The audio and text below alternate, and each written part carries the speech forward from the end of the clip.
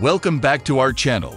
Video taken from inside a police cordon on the day Nicola Bulley's body was discovered in a river in Lancashire led to the arrest of a guy. The body of Ms. Bulley, 45, was discovered in the River Wyre 23 days after she went missing while walking her dog.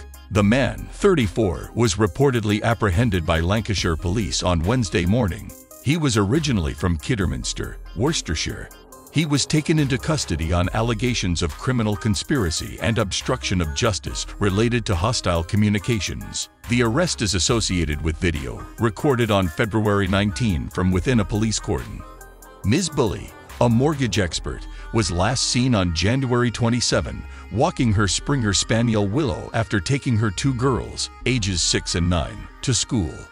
Street Michaels on Wire launched a massive search when she went missing. Her body wasn't found for over 3 weeks, and it was a mile downriver from where she was last seen. Worcestershire Police assisted in the arrest, and the individual was later released on bail with restrictions.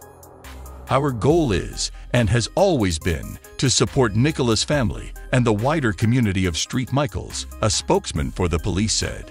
With this arrest, we're sending a message that concerns will be heard and acted upon. It follows claims that a group of people claiming to be content makers descended on the town where Ms. Bulley disappeared.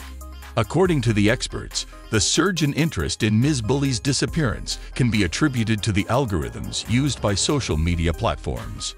Det-Supt Rebecca Smith claimed that people had been playing their own private investigators on social media during the probe.